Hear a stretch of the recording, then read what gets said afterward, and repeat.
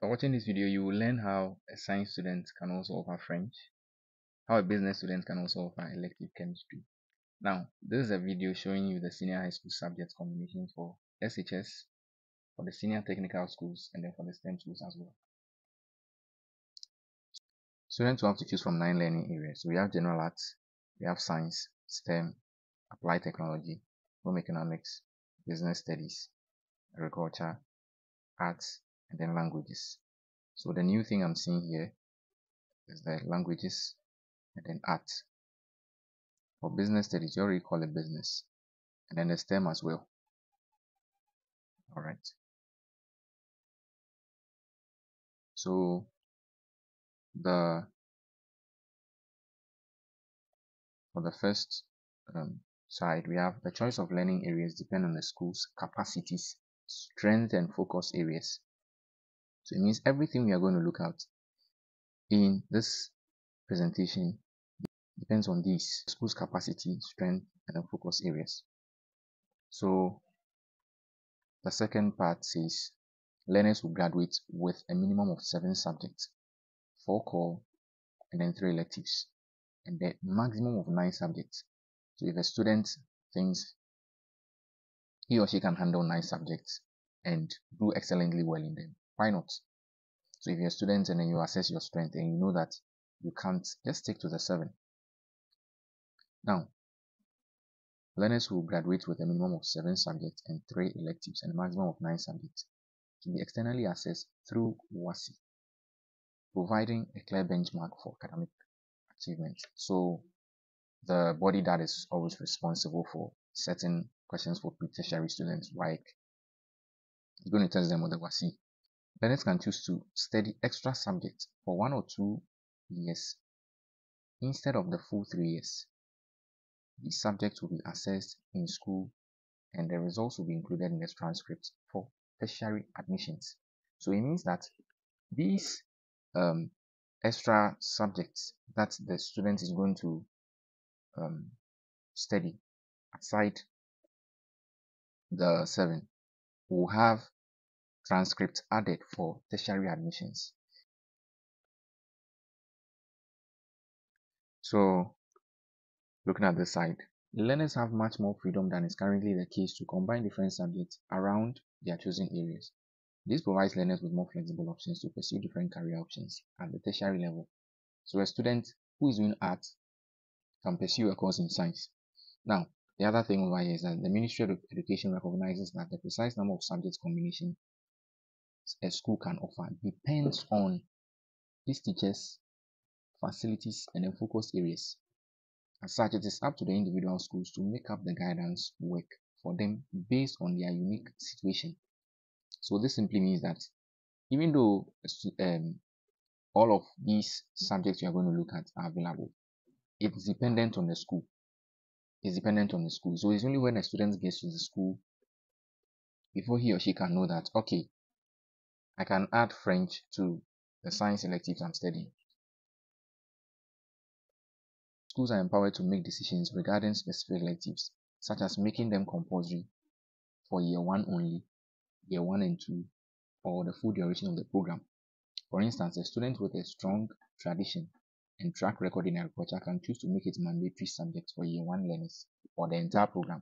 So a student who is doing general arts, if the school chooses to make agriculture part of the full program, the student has no option but to do it. So it's based on the school, so the school's preference. Similarly, if a school has a strong tradition in business studies or sufficient teachers to make a language compulsory, they are free to do so. So it means that you can go to a school, they just choose to make French compulsory for all the courses, whether you are doing languages, arts, STEM, applied technology. So this is where we go in detail. Let me zoom it for you. So for the first part, it says that to ensure flexibility, certain subjects under previous programs such as home economics, business studies have emerged into one or 2 subjects. For example, home economics now covers management in living, clothing and textiles, food and nutrition as major strands. Business studies is a single combined subject in year 1, and then year 2 and 3 it is divided into business management and then accounting. Learners will now be able to combine home economics or business studies with other subject combinations, which was not possible before.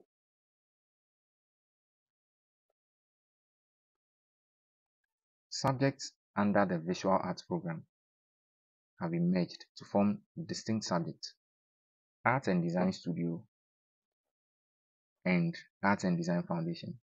Art and Design Studio covers painting, textiles, ceramic, sculpture, and graphic design, while Art and Design Foundation focuses on fundamental principles of drawing, art and design. Applied Technology covers applied technology. Applied Technology covers automotive technology, building construction technology, electrical and electronics technology, metal technology, wood technology, design and communications technology, technical drawing. Equips students with essential skills, knowledge and competencies applicable to applied technology, arts and design, home economics, and engineering. This subject encompasses conceptual drawing, including freehand sketches, graphic communications, and extended drawing.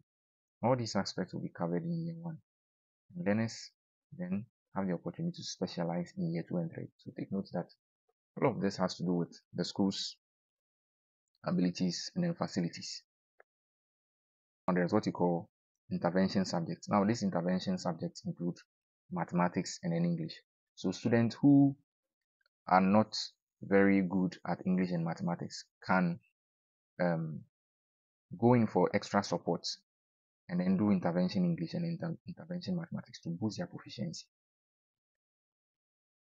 So here are the main core subjects, and this one here, physical education, is not examinable. I've not heard that WAEC actually examines students on that. Now, this group B or school designated core, they are electives which individuals can choose to make core if they wish. So aside this core, a student can choose to make any of these core and then add to the core.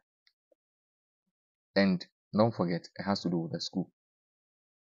The group C here are additional electives. Now let's go into details.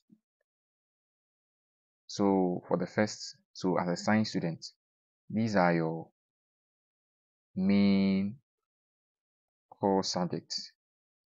So a science student does not have integrated science as part of his core subject.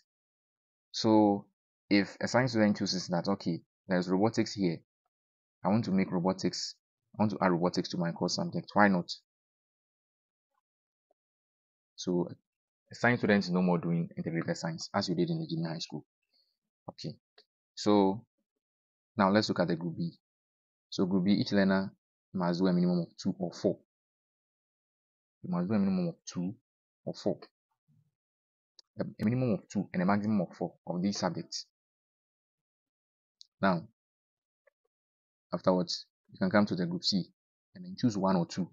So the group C and then the group D are courses that are not related to the science at all. So there's much flexibility here for the science students. So this is for the general students. So you realize that with general students, they have general science as part of their core subject. Integrated science, that's what we call it in high school. So they have 4 core. So science students are doing 3 core and they can add 1. So with the general arts, each learner must do a minimum of 2, a maximum of 4 of these. So if you are doing a maximum of 4, it means you have 8. You can only add 1.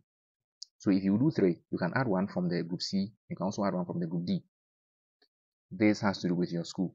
So make sure any subject combinations you pick, you go to your head of academics to see if any changes or if it's allowed. If he or she tells you it's not allowed, don't try it because you'll be in trouble at the final year or during the exam.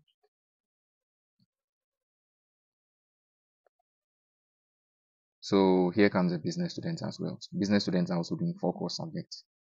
And it says in year 1, all students must do business studies. In year 2 and 3, all students must do business management and accounting. Between year 1 and year 2, you can do the following. You can either do elective maths or add maths, ICT, and then economics. So it means with the group B, you are doing minimum of 3 and maximum of 5 for the business student. Now looking at the group C, you either choose 1 or 2. Then, so it means that a business student has an opportunity to choose a science course. As I always say, it depends on your school. In addition, learners who have been identified as needing support for the initial English and mathematics assessment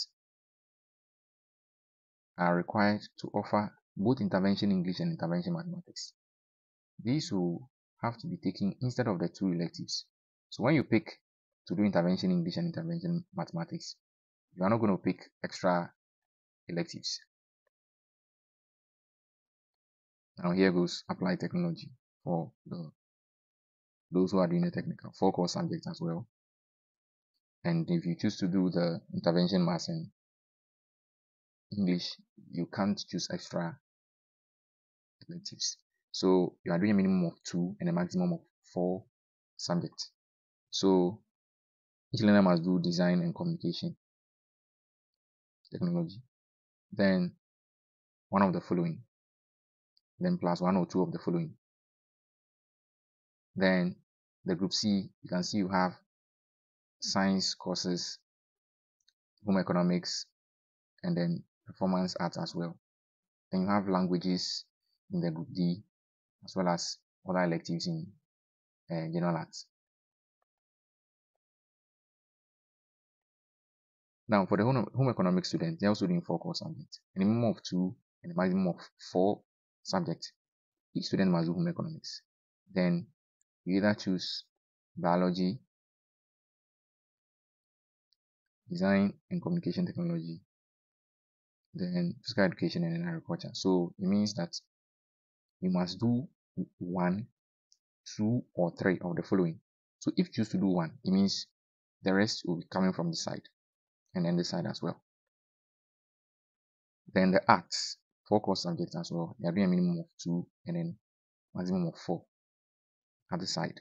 So it's compulsory that every learner must do arts and design foundation. Then they choose 1, 2, or 3 from here. Then they come to the group C. Assuming you choose 2, come to the group C, you add 1 to it. Or if you want to add 1 from the general science electives as well. And students offering agriculture will do general science. Agriculture is compulsory. And they do 1, 2, or 3 of the following. Based on the number they choose over here, they will know if they are supposed to add some from the group C or group D. Then languages, your 4 core. Then you come to the languages, literature in English, Arabic, French, and the Ghanaian languages. So you have a minimum of 1 and a maximum of 3 to choose. Then you can either add 1 or 2 of these, knowing that your maximum number of electives should be 9, a minimum of 7.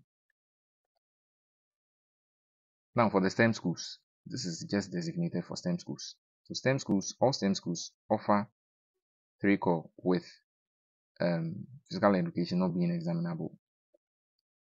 Yes, I'm not including the physical education because you are not going to be examined on it, and it's not even required for your tertiary education. It's not, but the knowledge is very important to help you in life. So each learner must do 4 of the subjects below, 1 or 2 from here, and then 2 or 3 from here. They can also choose from the group C or the group D as well. And if they have issues, they can also do intervention English and intervention mathematics. So if you have any question, kindly comment in the comment section.